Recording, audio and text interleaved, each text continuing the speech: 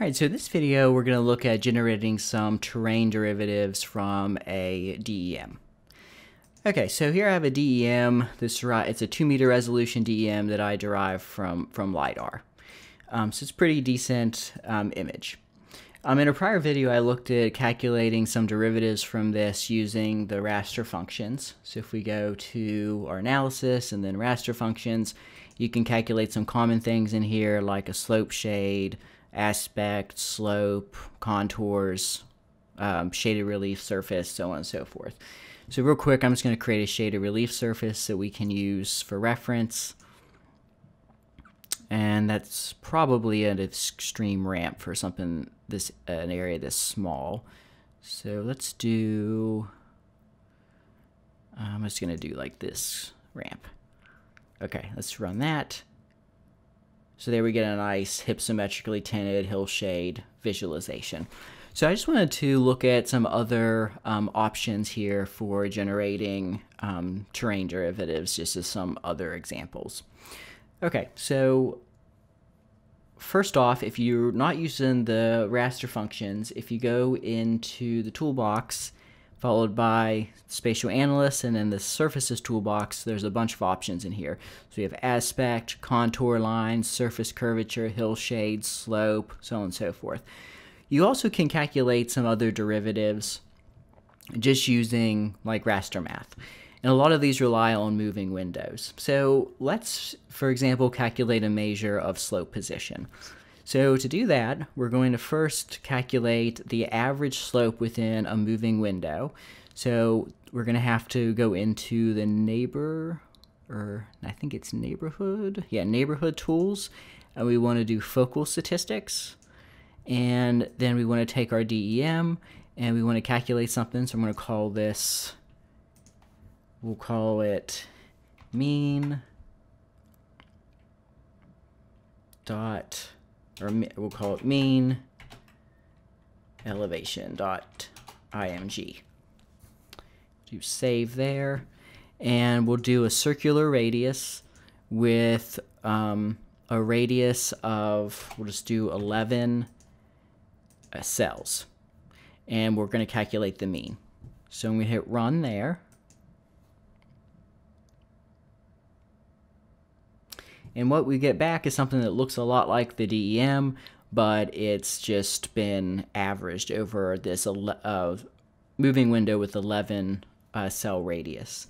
And then to get a measure of slope position, we can just simply take that result and subtract it from the original value. So we'll take our DEM, and then we'll subtract from that the mean. And that's going to create what we call slope position. So I'm just going to call it sp.img. And we'll hit run. There we go.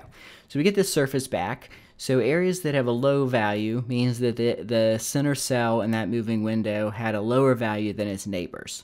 So those are generally going to be like valley bottoms, these river incisions.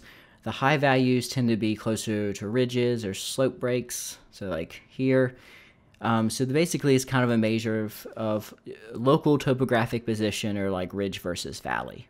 So that's an example of another output you can generate just with Raster Calculator. All right, let's do another one. Let's do now, we'll calculate, I believe, well, I got to do this with zonal stats again. So we're going to go to focal statistics again. And this time we're going to calculate not the mean, but the standard deviation. So we'll do standard deviation, and we'll do the same thing. We'll do a circular window. Actually, let's just make it a little smaller. We'll do a 7-cell radius. And we're going to call this output standard dev.img.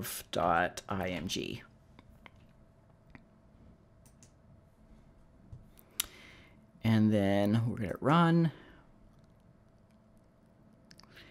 And then we'll take the square root of it. So we'll go into Raster Calculator and do square root, which I'm not sure what the function is for that, so we'll just find it in here.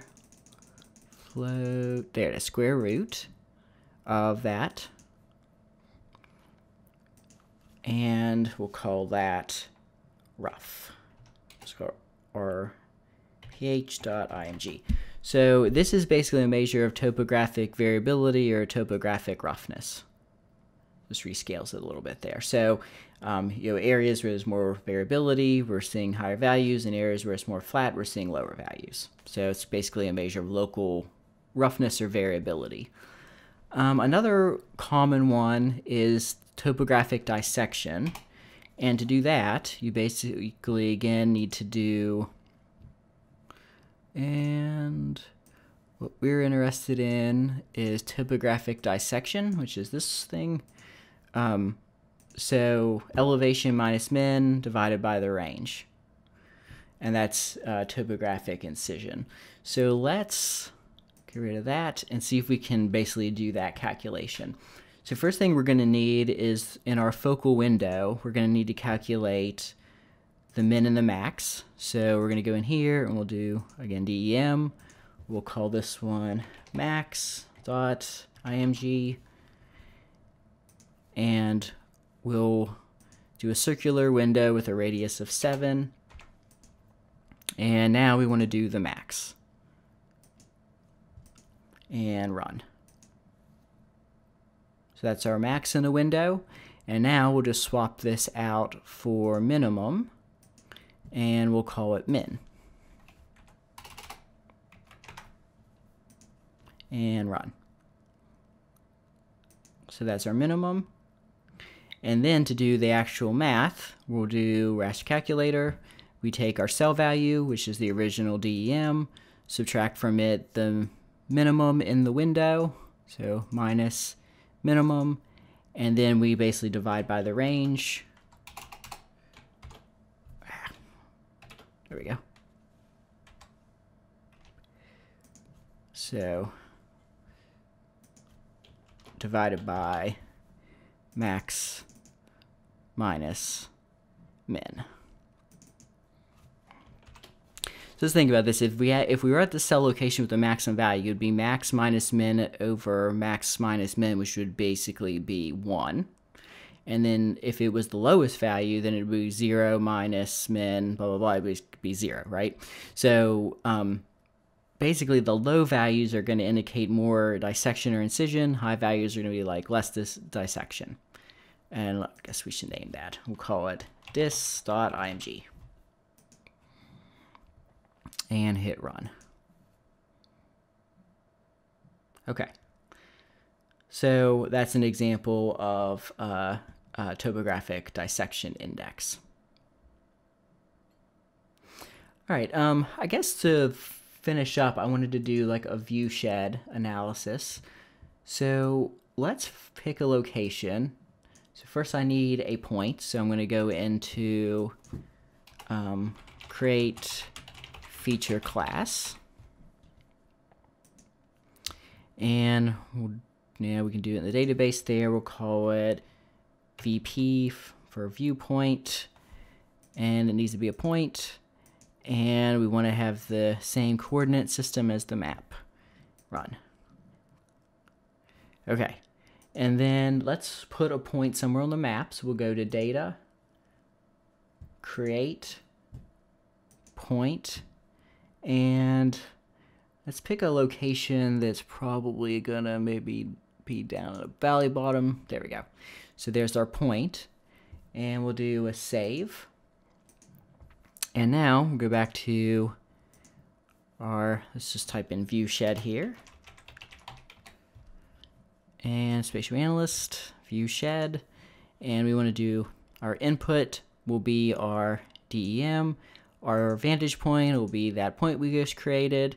And let's name this vshed.img. And we'll have it create one of these two, above.img. And we'll run that.